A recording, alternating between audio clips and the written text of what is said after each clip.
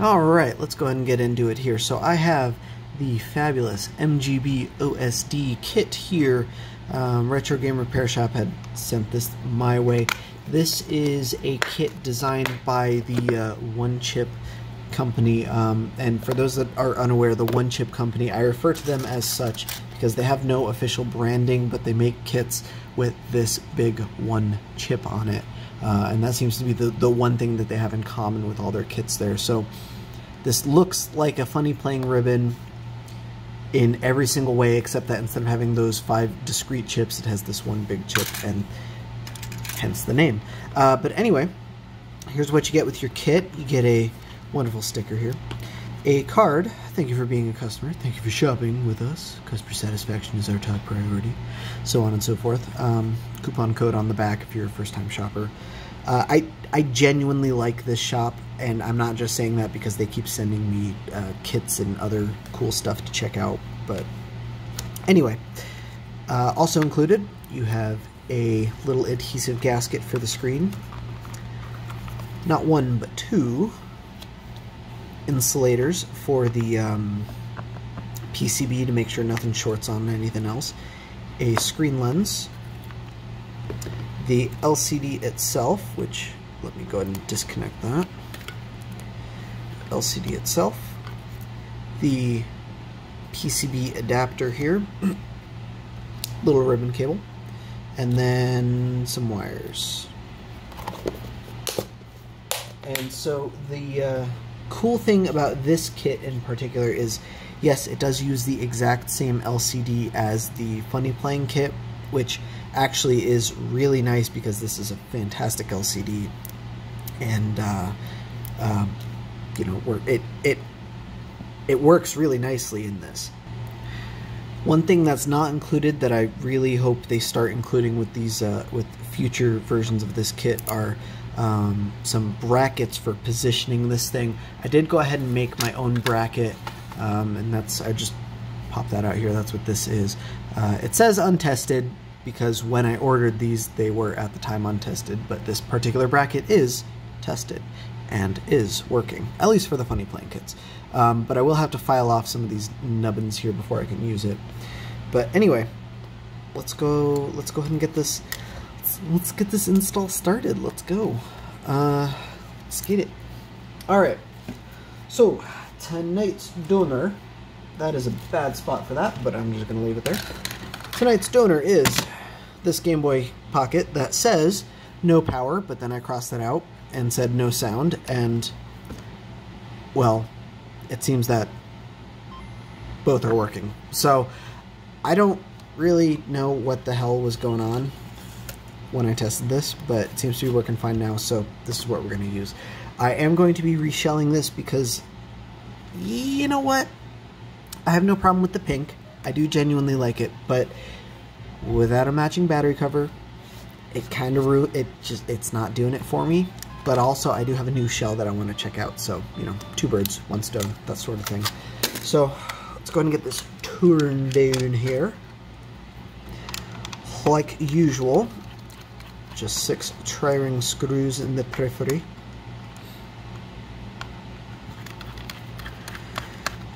And excuse me, but at some point I might have to take a break, because if this video goes over 35 minutes and 32 seconds, I do not have enough storage on my phone to actually save it. So, if we get that far, I will be pausing momentarily.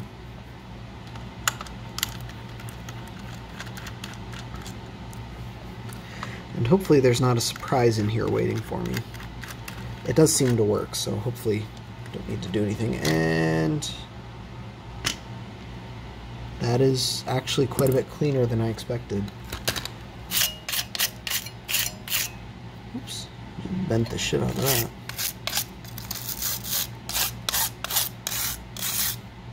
Just getting all the loose dust and particulate out of here.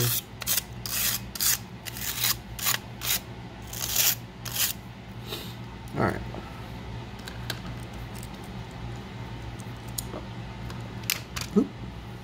Throwing shit everywhere.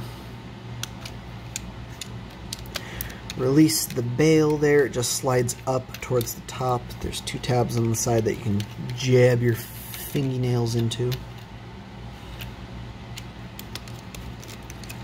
And then 3 more JIS screws, not Phillips. This is a J1 bit, not a Phillips bit. Pop that out of there. Yeah, I'll release it. Just give the shell a little bit of a twist and that'll pop out the original screen there. Now, since I'm reshelling it, I don't need to do this, but since I'm also testing the kit and getting some, getting a baseline as far as the power, I do need to actually hook this screen back in.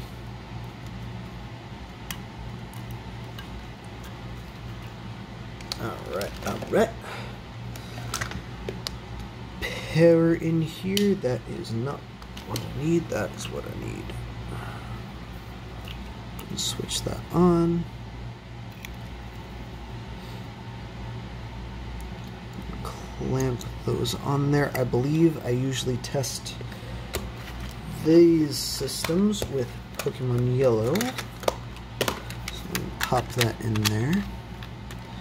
And it should be on. What am I missing? There it goes.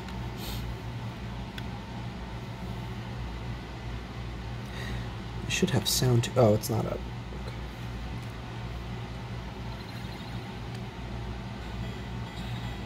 I will admit, it is a little on the quiet side. But that is obviously nothing to do with the backlight kit since I haven't even installed it yet.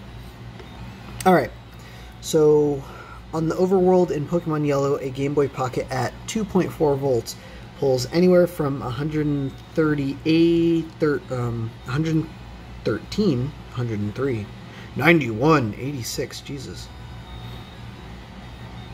84 to 138 milliamps.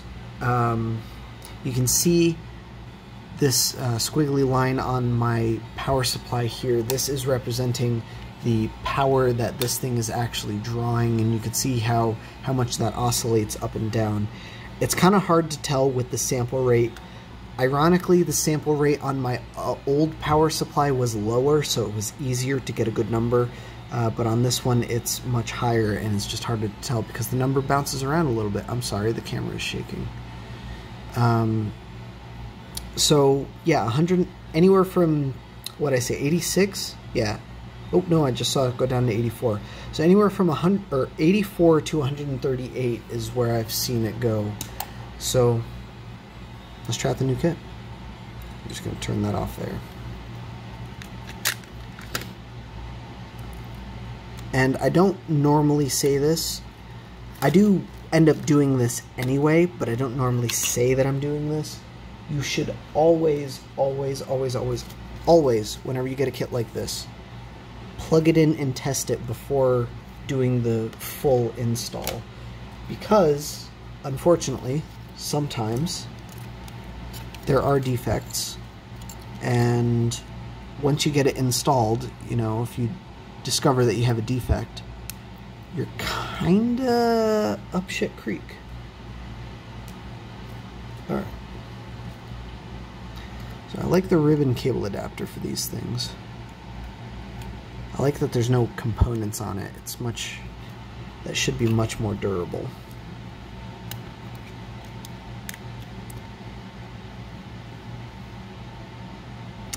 That is 100% backwards.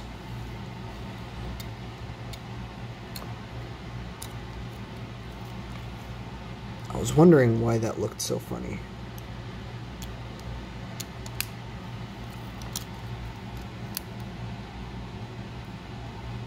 Okay, it's on there.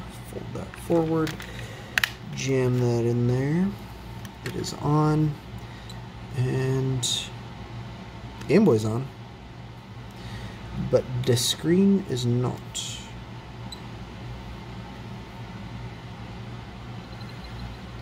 I can hear that it booted. So what did I do wrong?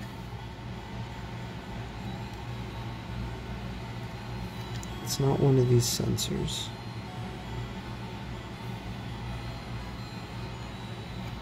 Oh, I know what I did wrong. Hang on, hang on. There's a, helps if you follow the instructions. There is a solder pad that we need to do first. So there is these 4 pads up here, excuse me. I was looking at these. It is not these, it is not these, but it is these right here that are labeled. There's the ground, we can ignore that safely. Select, that is for the button control. A, that is for button control. B, that is for button control. And BAT. That one we need to actually attach to something so that we can test this. Without that, this doesn't work. So unfortunately, you do have to partially install it before you can test.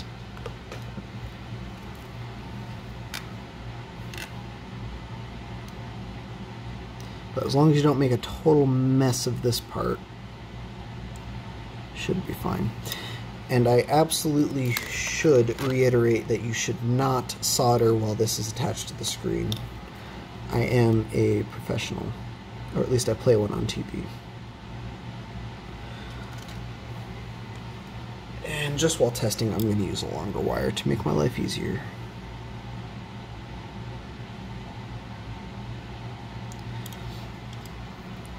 And this gets soldered up to the common pin.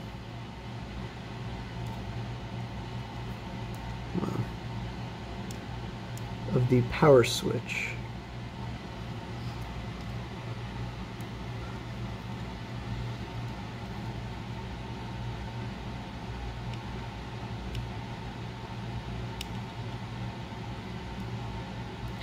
And I clearly need to bump up the heat. There we go.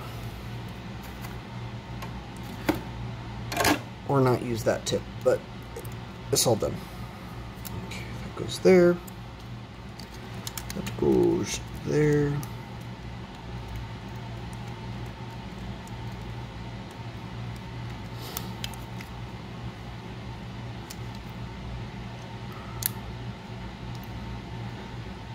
Make sure those aren't touching because I accidentally bent both of them.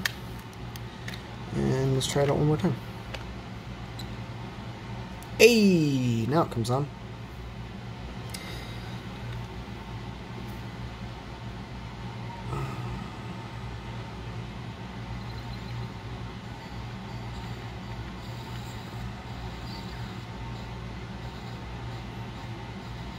Alright, so in the overworld, in the exact same place, we are pulling.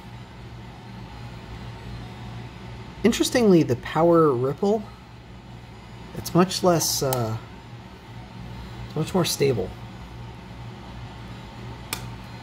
And it's not going up and down as much. I don't know how well you can see that. I'm trying to move this over. So, it looks like just peaked at 263 or something like that, and I've seen it go as low as 207. That's the palette sensor. Alright, we'll just leave that there. Brightness. So that peak at 299, 309, 265 to 309. Oh, that wasn't the highest. That was. It goes as low as 195 to 245. It's rough with the ripple, man. It's hard to get a good estimate. But it's pulling anywhere from 2 to 2.5 times as much power.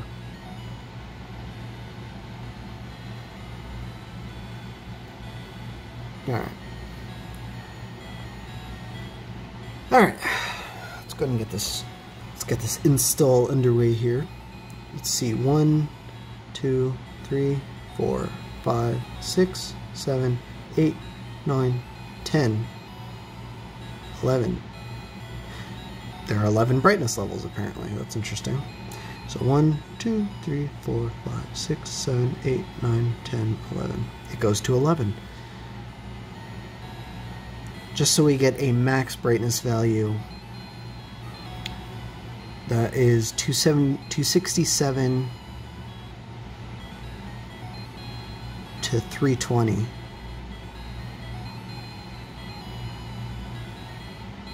267 to 322. I'll average that on my spreadsheet. But there you go. It does work. So let's go ahead and get this. Let's get this install underway here.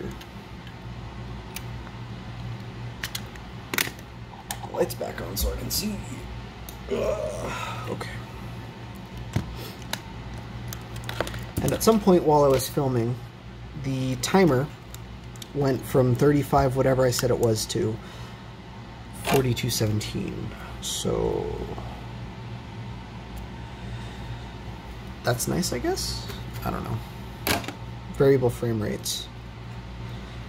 All right, let's pull that out. I'm going to set this aside for now because we have to trim the shell. So this is tonight's Game Boy donor. Let's go ahead and meet tonight's shell donor. It is a beautiful new shell from our favorite, least favorite retailer here, Retro 6. And opinions aside, this is not one of Retro 6's molds. This is just a Retro 6 exclusive color of a generic mold. But this is that clear black. That didn't do what I wanted. Okay.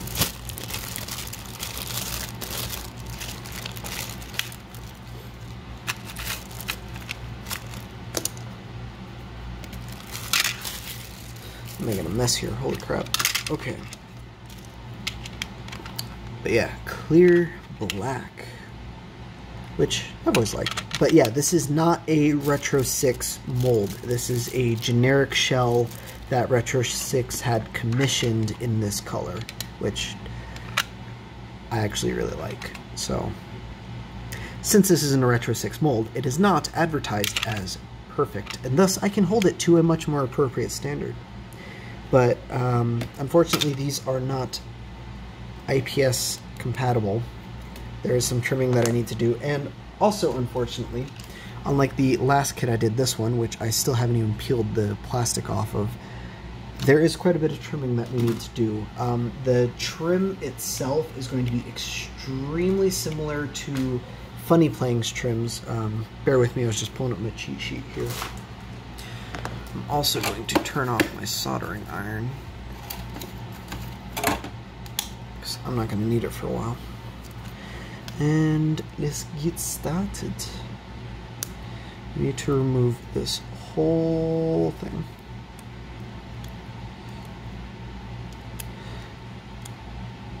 And of course I'm using flush cutters, but if you have a rotary tool on a rigid tool stand, commonly referred to as a drill press stand, and some flat end mills, that is definitely a good alternative. That's what I have and what I normally would use for something like this. But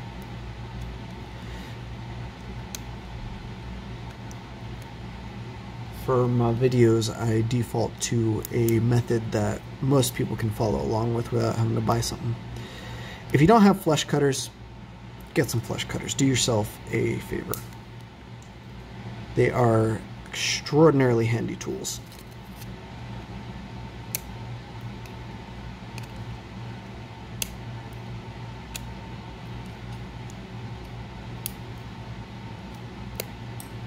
Oof, that hit me in the face. Also worth having, eye protection.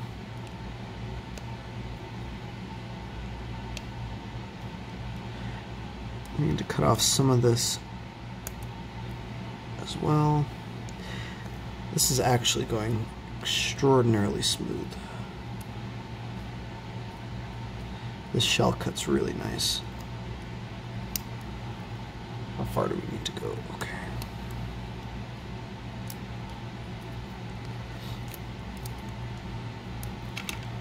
Oh, you know what? I think I actually have a bracket for this.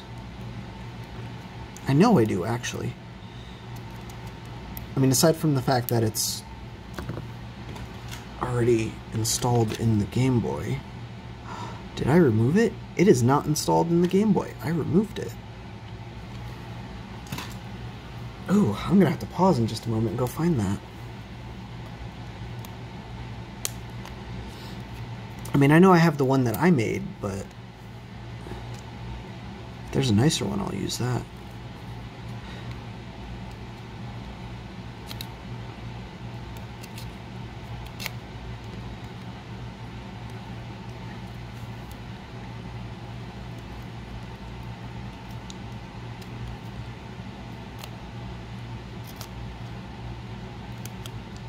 So normally at this point I would go pause and clean this up on my Dremel, but this is coming out real nice. I don't think I need to.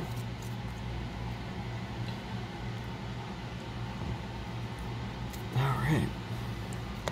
Let me pause and clean this up though. So what I'm doing to clean this up is I'm just going to take my file and run it along any of these nubs that are protruding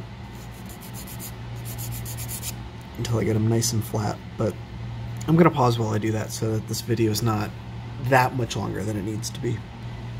Right, that cleaned up real nicely. So the side that says this side down goes towards the front here. That just slips in here. And then I'm going to disconnect this for now. That goes in like that almost. Smile for the camera. You need to do just a hair more trimming to get that seated in there. So this is designed for a Funnyplaying kit, which you cannot adjust once it's installed. This thing, however, this is the on-screen display, or OSD kit, which one of the cool features that they added was an on-screen display. But one of the features of said on-screen display is that you can adjust the position of the window of the image.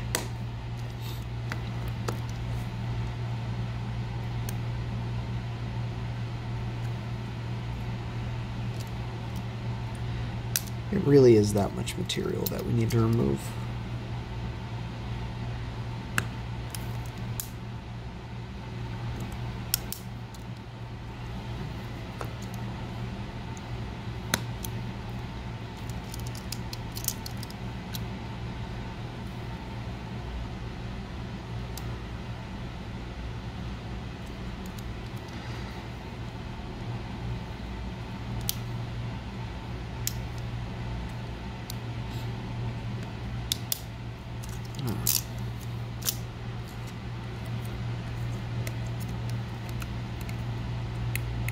It's so absurdly close. Like, it'll fit if I jam it in there, but I don't necessarily want to just jam it in, you know?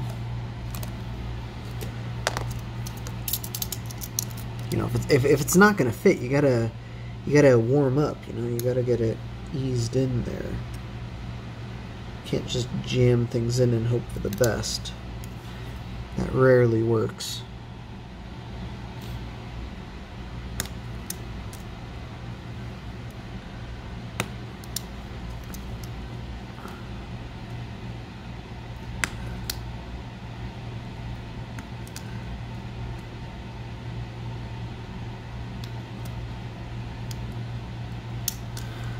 So there are instructions on the listing if you get this from Retro Game Repair Shop. There are probably also instructions on any other listing that sells these kits, because why would they sell it without instruction? That just seems like a good way to open up support requests otherwise. Or open yourself up to support requests. Ooh. That hit me in the face.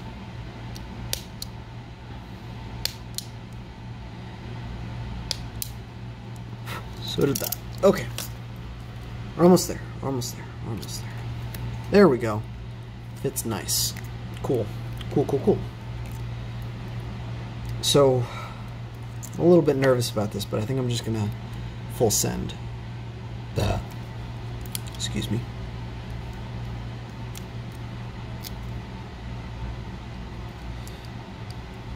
I am fairly certain this comes out. There we go. Oh, no, almost.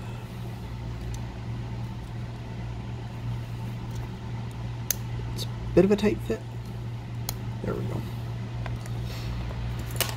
And where did the adhesive go? How do I lose things? I haven't gone anywhere. There it is. Don't worry, I found it.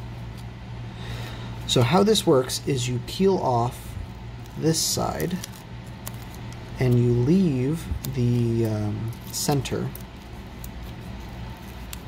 in because you can save the center for later. You peel it off like that.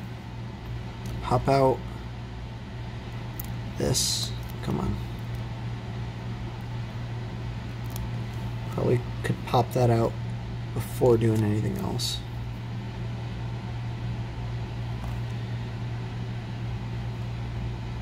And that'll go in there like that. Almost like that.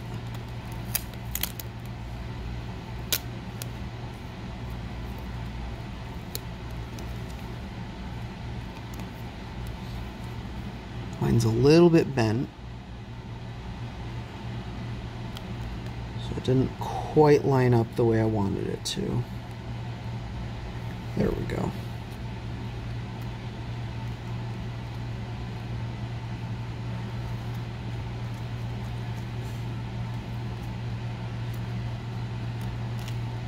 Pop out the middle there.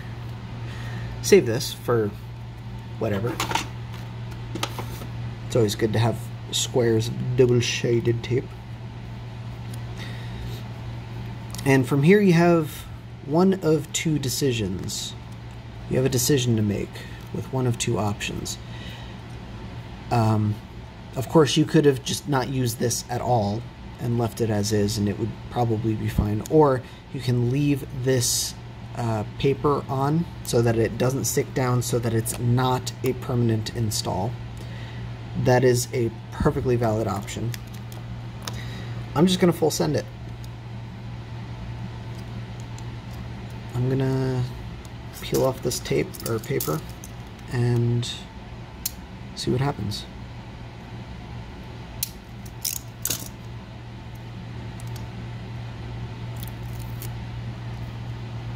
And before sticking that down, we want to stick our bracket back in there.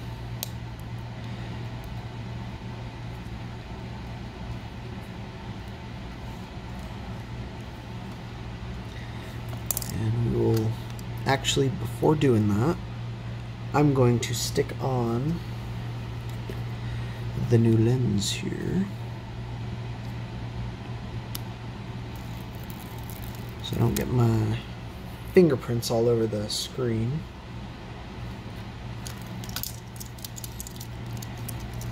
Now, it does come with a lens, but you can use whatever lens you want if you have like a limited edition style build that you want to do, like a Famitsu or something, or maybe you're using a Game Boy Pocket that does not have a power LED, and that's fine too. A little bit of canned air just to try and reduce the dust. Peel that off, and here goes nothing.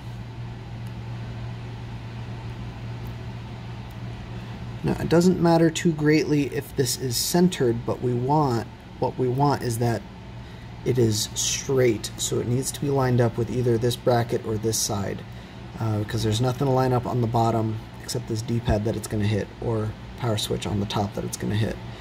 But that's what this bracket is for. You line it up there, and I guess hope for the best. But I suppose I can clean that later. Okay, let's carry on, shall we? Attach this insulating film to the metal surface at the back of the LCD. I have some news for some of you guys, but this isn't actually metal, the back of the screen. It is plastic. And such, I really don't think it's conductive. But screw it. Why not? Alright, let's get the brightness controls. Let's take care of that before I get this whole thing assembled. So, the instructions tell you to use a certain set of vias, like down here. I don't like how that's going to look since this is a transparent shell, so I'm going to try and do something a little bit differently. I know that these buttons connect elsewhere, and the buttons it wants us to use are select, A, and B. So select is on the left here. One of these should be a ground. It is that one, maybe? Oh, Christ, I forgot about this. This uses a diode matrix. So the buttons, I think they're all over on the right here. That's it. Okay, so for select, we can use this via where my red probe is.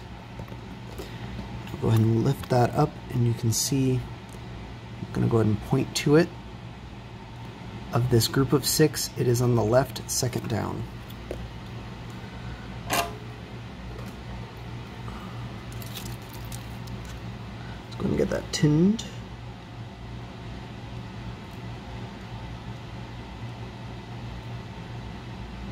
And this is the wrong soldering iron tip for this. Not that it's too big, it's just hard to get the flat side down. Where'd the wire go? Here it is. So I'm going to do what I did on the Game Boy Color install. I'm just going to go ahead and tin this up. Both of them.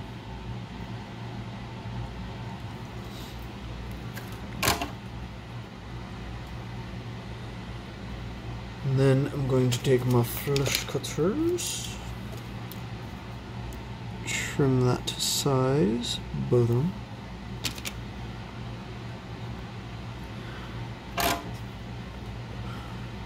And then, once we jam this in the hole, we should be able to use it to get the contact required to get the solder to wet to the via.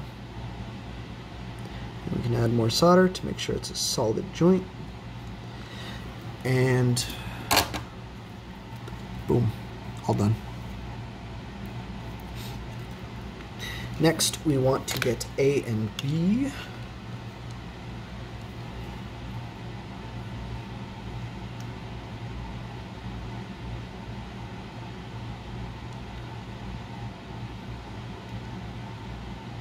Just double checking something real quick. Alright. So B is going to be, of those, that group of 6 vias, it's the bottom right.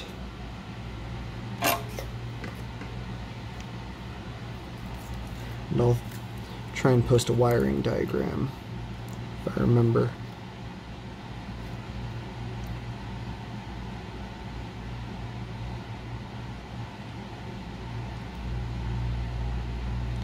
And it would help flux.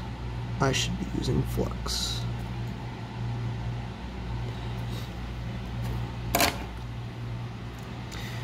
And then last but not least, let's desolder this.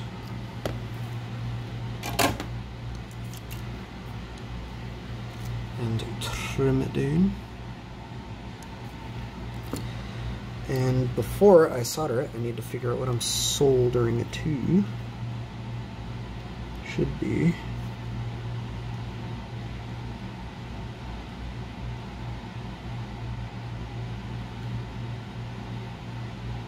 oh, bottom left. Noise.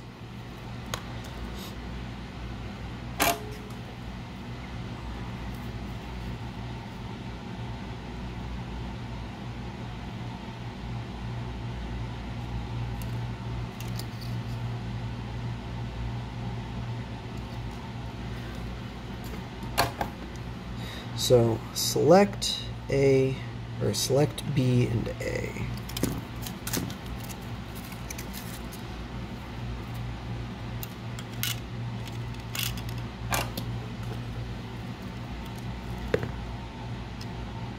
And get these pads tinned here.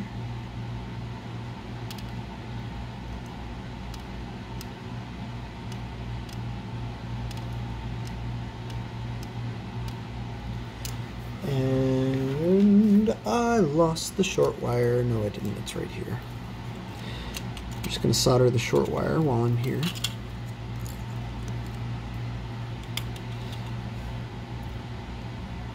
I hate how long they have these.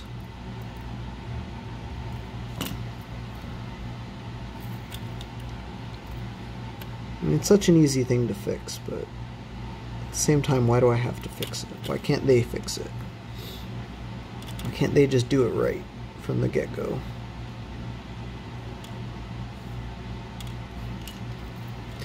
Alright. So this top one is select. It's too long. Turn that down.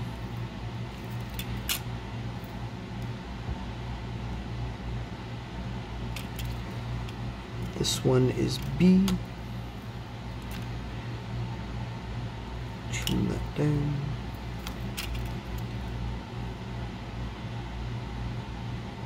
Unlike other versions of this kit, there are obviously soldering required, but you get much better control over the features of the kit.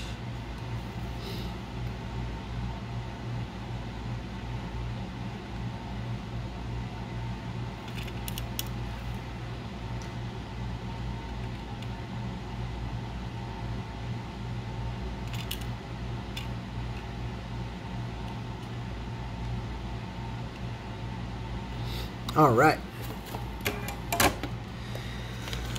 What's that, mate? We can go and continue with the install here. So, I'm going to go ahead and reuse the original buttons because that usually results in a much better experience.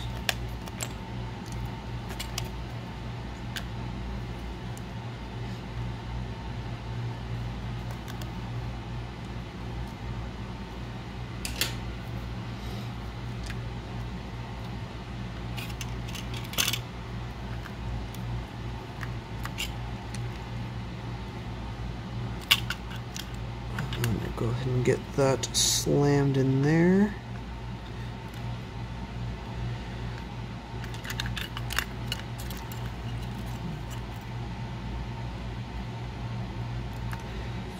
And just to prevent this from keeping wiggling around on me, I'm going to take a little bit of double-sided tape, and you can use some of the leftover from the stuff you just used earlier for the screen lens.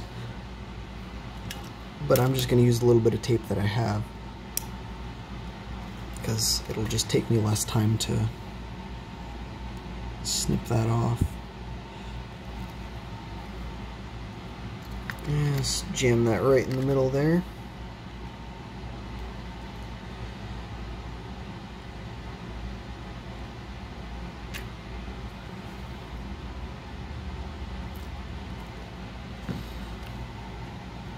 And I'm going to stick that to that so that this stops moving around on me.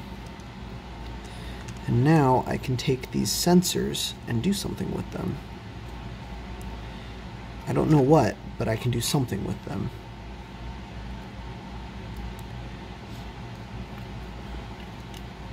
So this one will go, I think the idea is to fold it up. Jam it right there. Unplug that, get out of the way. And this one I guess I'm going to shove in there.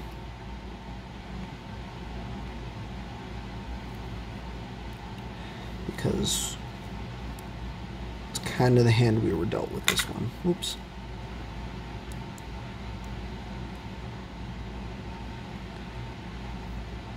Oh God, the hell?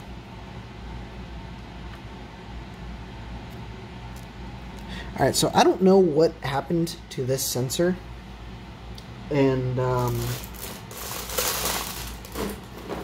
you certainly shouldn't have to fix that, but because I literally have copper tape and can make a new one, I'm gonna just make a new one.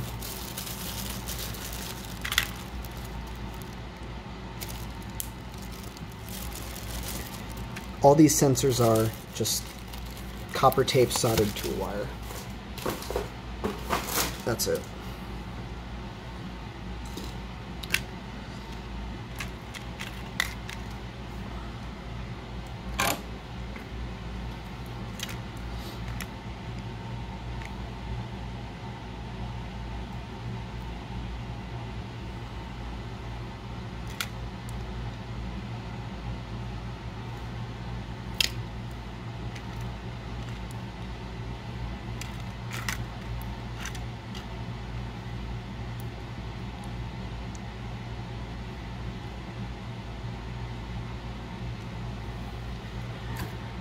That is not a good solder joint at all, but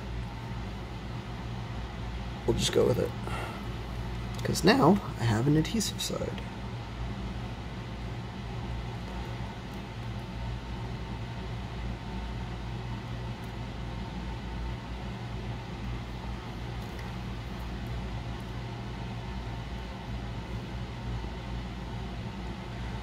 Just stick that down. Nice and flush, tuck the wire in, and get this connector back in there.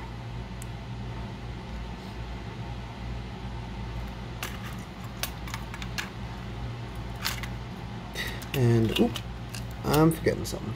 What am I forgetting? I'm forgetting this insulation that I really don't think is necessary, but I'm not gonna not include it, just in case. It's also not gonna stick very well because A, it's not very sticky, and B, there's nothing for it to stick to.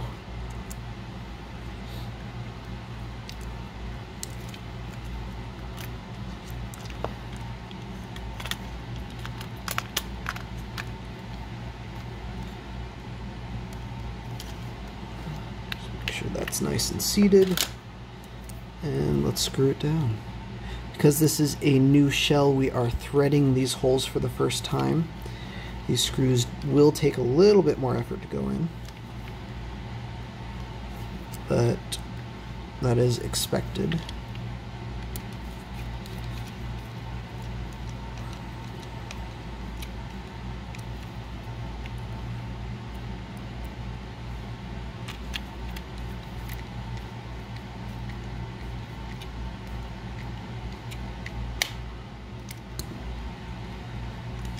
We will jam that in there. It is a little bit off center. I do not like that whatsoever. But that is also probably because I stuck the board down with some adhesive. And the only way to fix that is to... There we go. To manhandle the board a little bit. Alright, let's do the last solder joint and then we're good to go to test it out. Just gonna tin that wire again, or tin that pad. Now I'm tinning the wire, trim that a little bit. And realistically, I would like this to be on the other side of the ribbon, so I'm going to feed this through. I notice my camera has not cut off on me at this point. I find that very interesting. I do not know why. Actually, I do know why. Because variable frame rate means that the video can be longer than initially anticipated. Alright. That's right there.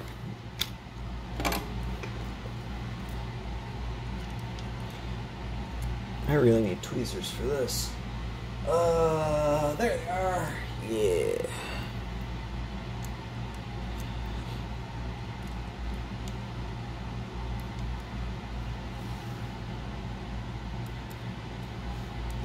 Boom.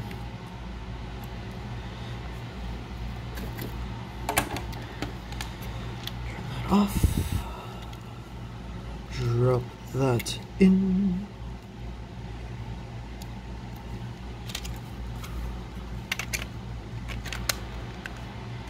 And let's finish the assembly.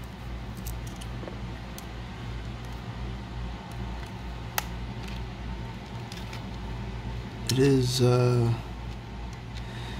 don't tell me.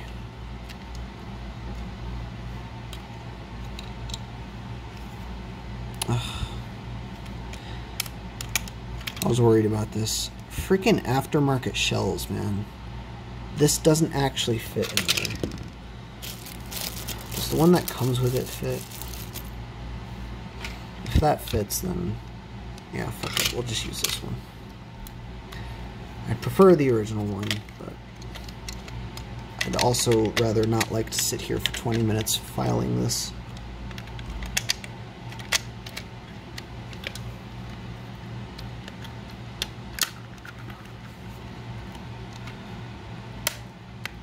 There we go.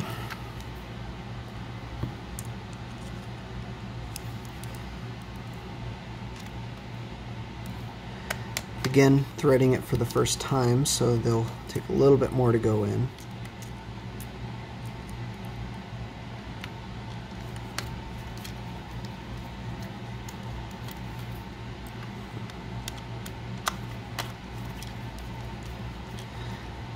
I'm not going to fully seat them all yet, just yet.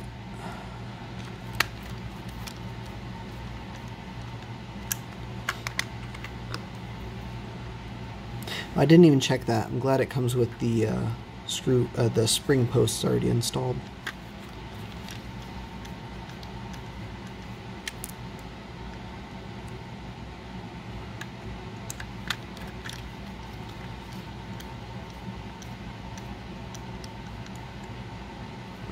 Alright, that's all the way in. That's all the way in. Oh, that was very close to all the way in, but that one is too. Yep.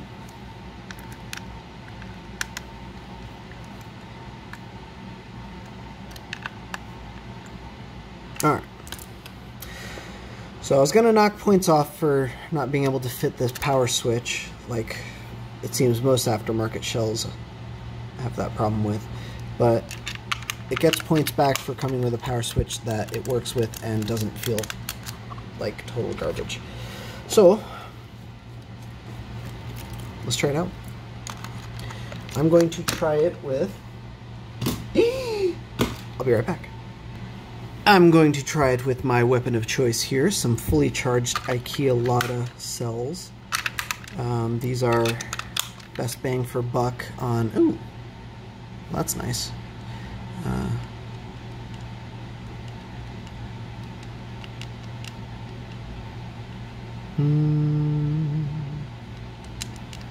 What was I looking for?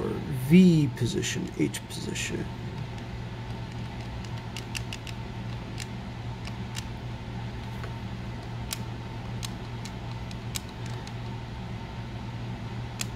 I don't remember how to... Okay, let me look it up. Let me look it up. I will pause while I'm looking this up. I don't think my stuff is wired properly.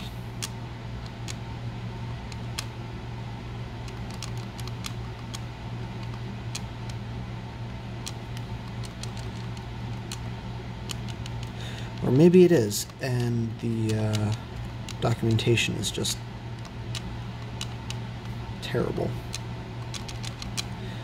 Okay, how do I get out of that? I like the DMG, it just comes with a little rotary encoder that you can fuck with.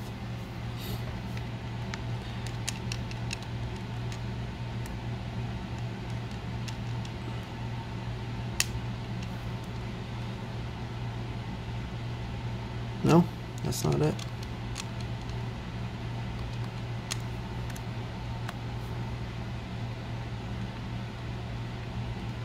See, that's not supposed to come right up.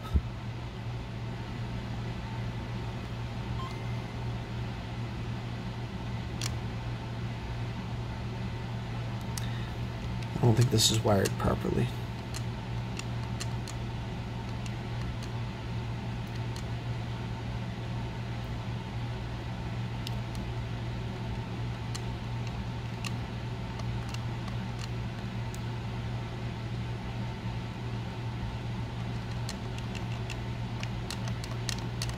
I don't know how, I don't know. I'm gonna play with it. I'll be right back. Alright, sorry. I thought I was being clever, and I thought I was, you know, making this better for myself here, but instead of using these solder points, you have to use these solder points before the diode arrays, because Game Boy Pockets don't use a common ground button system. They use a button matrix. And on the back here, if we take a look at these two parts right here, these DA2 and DA1, these are the button matrix diodes for the inputs on the Game Boy Pocket. So we have to use the pins, or the vias, excuse me, in the instructions there. So RTFM, but that's okay. I'll go ahead and fold those nice and flat, so we can stick that back down in there. That's why I was getting some erratic behavior.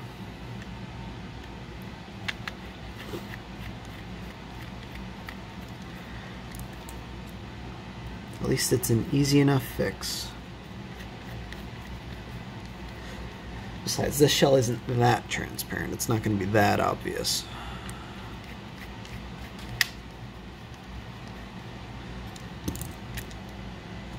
Jam that back home.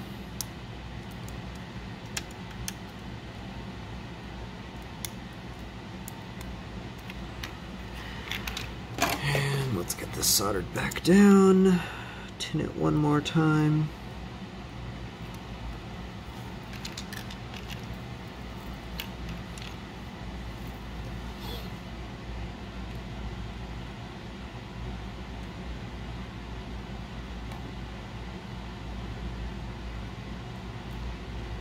Boom. There we go. And reassembly.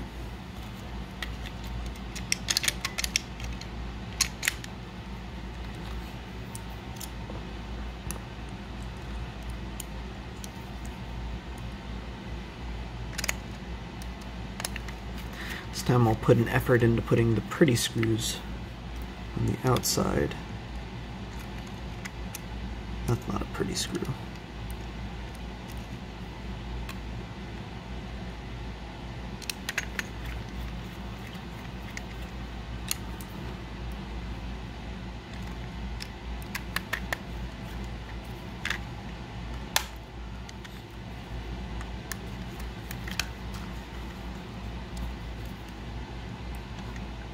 Ooh, but that was nice. Alright, I'll put that there. And then the gross screw goes in there.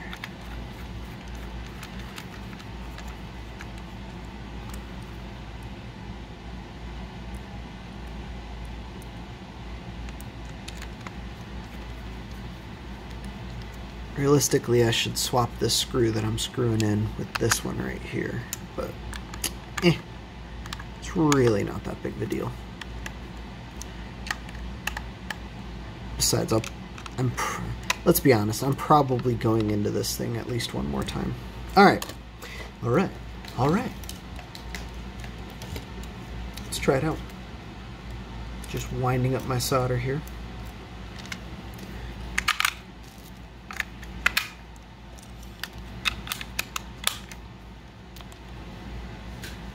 And now if we hold, well, let's try it. If we hold A and B, we should get no menu.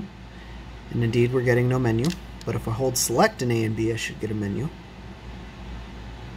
Said if I hold select in A and B, uh-oh.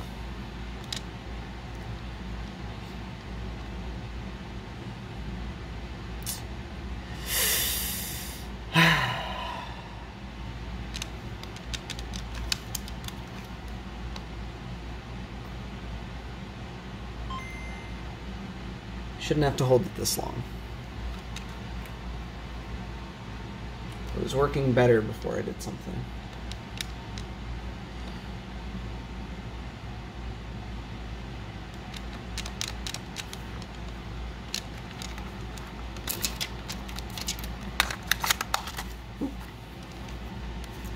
Let's at least see if it's working.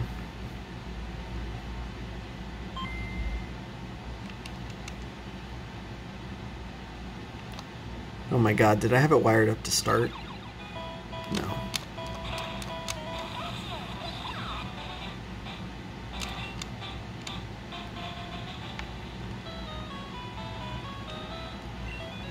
Well, A and B are both working fine. I can't test select because I don't have that unlocked in this game.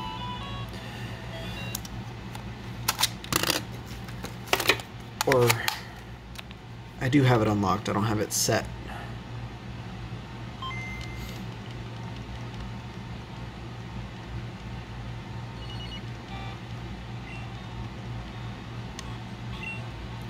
Select is definitely working though. Oh, hello.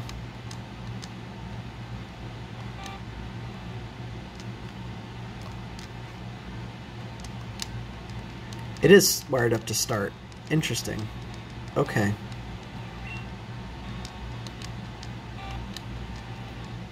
No? That's, I don't know why it wasn't working. Now it's working fine. Go figure. So there we go. Up and down is A and B. If you hold select and hit A, it'll enter and confirm menus. If you hold select and hit B, it'll exit the menu without saving. And let's get that. I know on your screen it's going to look not quite off, but I'm trying to get it centered from my perspective. And we can enable the pixel grid for those that like it. Personally, I think it should be off, but here's your options.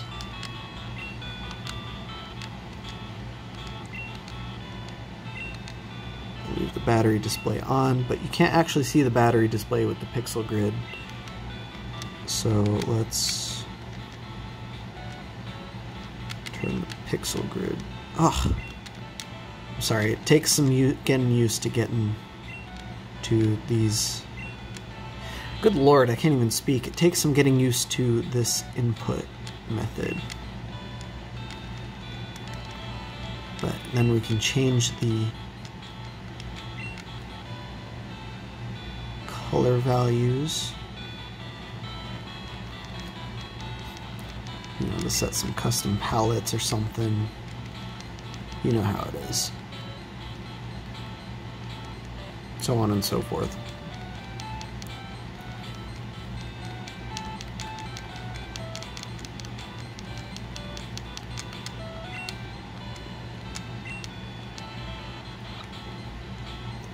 And reset if you get yourself into a pickle.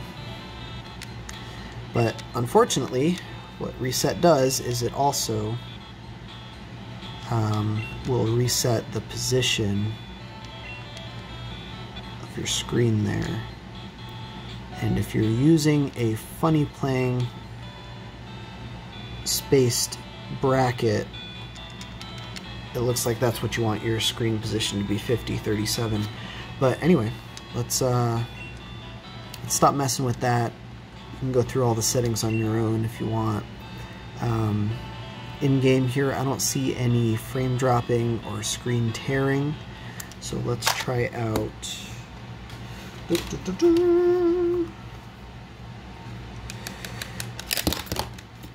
Easy Flash.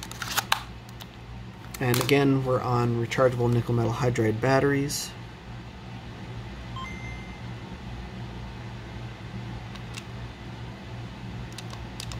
And it's boot looping. We're not even maxed out as far as brightness goes. But if we put on minimum brightness, is that going to work? Nope.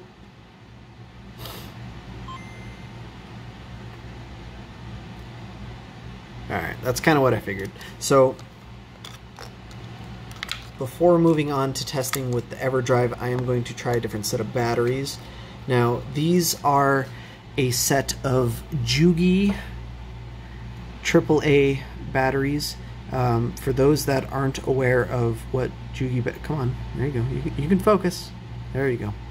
For those that aren't aware what these are basically lithium-ion batteries inside of this casing with a circuit wired into it to output a steady 1.5 volts. So if I jab a multimeter onto this son of a gun, you see it's putting out exactly 1.5 volts, whereas if we take this thing, you can see it's putting out a little bit less, 1.36, even though it is freshly charged. So I'm hoping this extra voltage will get me over that threshold and let us boot.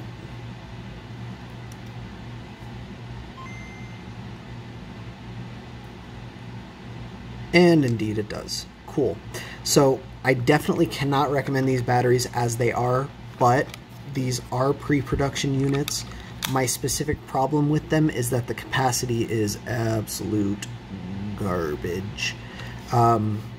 If you get 3.5 hours battery life out of these, you'll get like half an hour out of these. So got to do my tests quick here, but let's go ahead and do the scrolling bars test.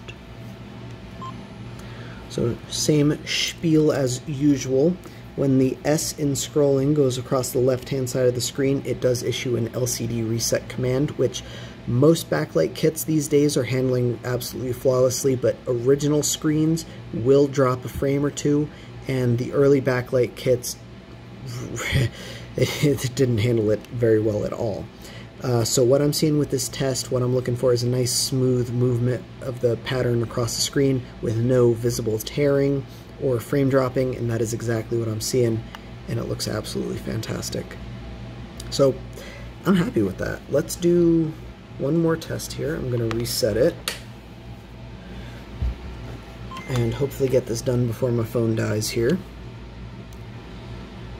Let's do Zelda here.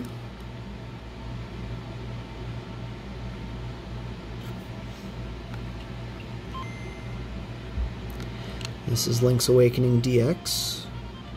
Of course, it's in black and white because it's a Game Boy Pocket.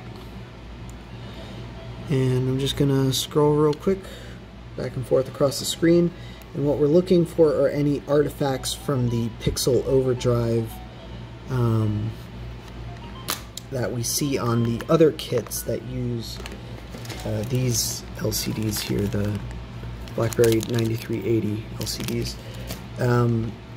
We usually see that resulting in a lot of ghosting of this image across the screen here. I'm seeing none of that. Another thing we're looking at is this dude's chain. Yes, it does flicker. Yes, that is intentional. Unfortunately, with the original Game Boy, there was no real easy way to do transparency effects, so what they did was they just turned the sprite on and off as quick as they could. And with the terrible pixel response times of the original screen, that resulted in a nice transparency effect. The pixel response times of this screen are much better, so you see that it's turning on and off. But one thing that we're looking for in particular is if his chain, while it's flickering, when the screen is scrolling, if it actually stays where it's supposed to be, which is that it scrolls across the screen, or if it's, flickering in place even while the screen is transitioning until we're all the way over to the other side. And I don't see any issues. So that looks absolutely fantastic to me. And then of course you have your color palettes. It doesn't come with too many presets, but one of the nice things is this kit does save the settings when you power it off and power it back on. So if you select one of the presets that you absolutely hate, like this one, it can be any of the presets, it literally does not matter. You go into the menu and you adjust the colors. How do we adjust the color adjust? And you set your own preset, it'll save and it'll overwrite this preset. And you can do this for any of the presets that you want, and you can set all 4 colors, the white, the light gray, the dark gray, and then the black. And you can set them to whatever codes you want. You have 31 options for red, 63 options for green, 32 options, 64, and then 32 again. And you can do that for all 4 of the colors. And once you get out of the menu, you press A to save it, select an A, excuse me, and Bob Jonty, it'll overwrite that original palette, and you're good to go. So I'm actually really happy with this kit.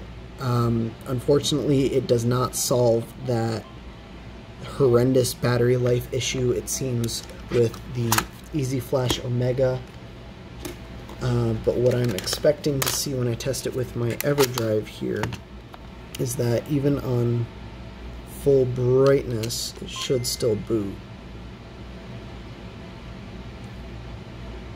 And indeed it does. Oh, we're not on full brightness. But now we are. Let's power cycle it one more time just to be sure.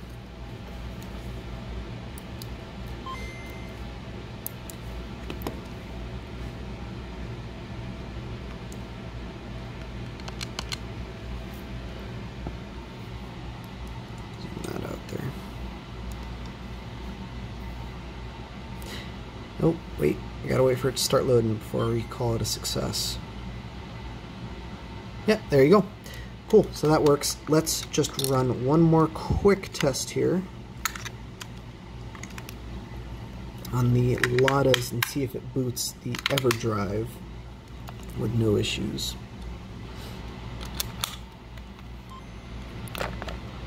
Oh, shoot.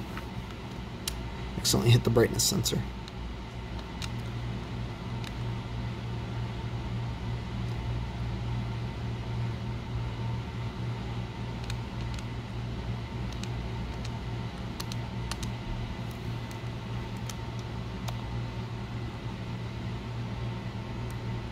Oop, flipped the camera around, sorry.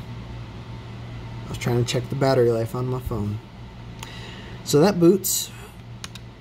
Let's start a game.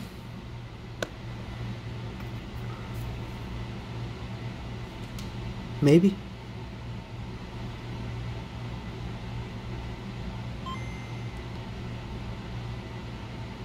And there it goes. So yeah, I dare say it'll be fine with OEM carts or with an EverDrive, but if you're using an Easy Flash Junior, you're going to need either these types of batteries when they come out, or to do a lithium battery mod or something. Or you'll just have to pony up for an EverDrive, or just play on OEM carts, and that's just the way it is. So in conclusion, this is actually a really nice kit. I am super happy with it. I will go ahead and throw some links in the description to where you can get one of these kits. So I just want to go ahead and thank Retro Game Repair Shop again for sending me one of these things. It's actually super cool, and I don't know if I already went over this, because to be honest, that was like an hour ago. My phone died and I had to throw it on the charger. But I will go ahead and throw in the description, like I said, links to this kit where you can get it. I will also go ahead and throw a link to this shell, which, yes, it's Retro 6, but it's not terrible. Since he didn't claim that it's perfect, you know, I can hold it to a much more reasonable standard. And yeah, it definitely has its problems, like these divots near the cart slot. I don't know what the hell is up with that. There's also, you can see all the support lines underneath, like where there's all these ribs in the plastic. You can see them on the surface texture. Like if I were to paint this, you'd still be able to see all these lines, even though this thing is transparent. You can see them anyway, but you know what I'm getting at. It's still a pretty decent shell, and as far as I can tell, it is the only place where you can get this smoke color. Unfortunately, it doesn't come with any of these labels, and mine did come with a defect on the back there, but I had labels, and whatever, so be it. I don't really, the defect's not going to bug me that much. But yeah, anyway, check the description. There's going to be some good links to this product. And one more thing that I've been trying to throw in my descriptions lately is a link to my wiki page where I have listed every single backlight kit that I'm aware of for every single Game Boy, and I have it sorted out by each console. So I have a section for DMG, I have a section for Game Boy Pocket, I have a section for Game Boy Color, Game Boy Advance, Game Boy Advance SP. I was going to say and so on, but I think that's it. And each section has a summary of, like, if I were to build a new Game Boy, this is the kit that I would pick. And then I go into more detail of each kit, you know, just a few sentences, like 2 to 5 sentences of major pros and major cons of each kit, like this kit drops frames, or this kit is drop-in with no modding required, or this kit requires soldering, stuff like that. I think it's super, I hope it's super helpful. I've heard good things about it. Of course, I'm biased because I made the guide, but long story short, the reason I mentioned that is because I wanted to say that this kit has basically become my favorite Game Boy Pocket kit, and going forward I would recommend it for new builds. That being said, there is another kit out there. This is the, I did a video on this one very recently. This is that Cloud Game Store, not quite drop-in, but almost drop-in kit. It's much easier to install. Much easier to install. I didn't even finish the install, but there we are. It doesn't get nearly as bright, as you can tell. The quality of the LCD itself is lower as well. The pixel scaling isn't as high, but it's significantly easier to install, and it does get better battery life. So that's also a good alternative if for some reason you don't want to carve up your shell for one of these things. It's also a good kit. I dig it. But anyway, I go into more detail on my wiki page, but as you can see, you know, which one's brighter. It does have another sensor. I thought I had another sensor. I don't remember. I thought I had color palettes, but I don't see the sensor through the shell. So I guess not. Oh wait, no, you press and hold. Just kidding.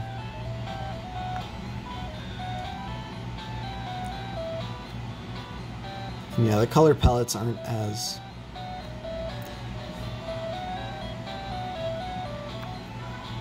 I don't know. They're a different set of color palettes, and this is all you can do. You can't program it, and it doesn't come with any more than that. Whereas this one, you have the you know, different shades imitating the backlights for the OEM's screens. But anyway, sorry, I'm rambling. I need to get out of here. I lost my train of thought anyway. So check the description. There's links in there. Super cool kit. If you have any questions, hit me up in the comments. I'll be sure to... I can't even guarantee that I'll answer you, but I do try and read every comment, and if I can answer and if I have the time to do so, I will.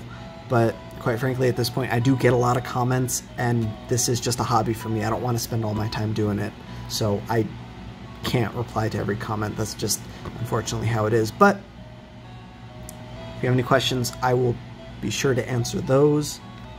And otherwise, have a fantastic night. Thanks for watching.